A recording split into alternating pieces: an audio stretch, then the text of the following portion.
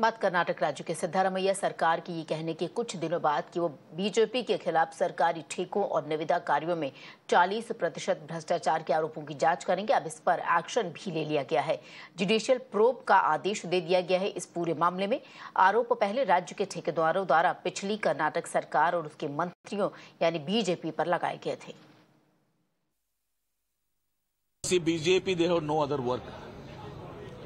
They have been rejected by the people,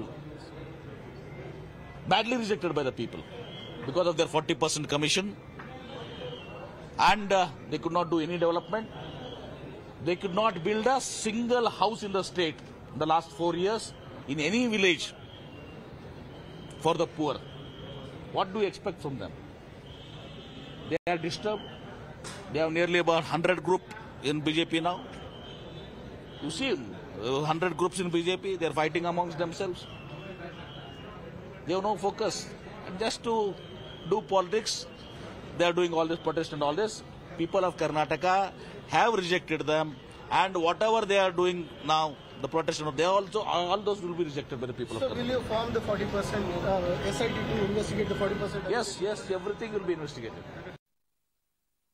Decision of state government order judicial probe into 40% allegation made by the contractor association is a welcome decision.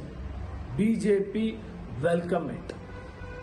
I hope the truth will come out and dispel the false propaganda engineered by contractor association and also by the Congress party for the political reasons.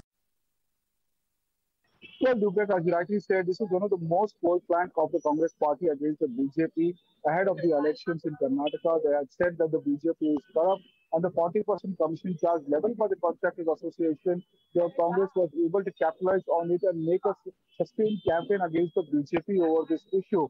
And even within inside BJP, people felt that this campaign had dented the party's image, and one of the reasons for the debacle was they saw in Karnataka.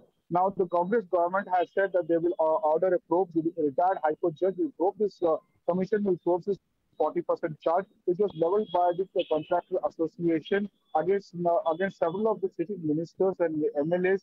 The modalities of it, we have to wait till the GO order is issued tomorrow. We'll get to know much more in detail. So any timeline has been given to the commission to complete the probe and submit at the earliest. But this is the initiative the Congress had promised, and they have now ordered a judicial commission probe.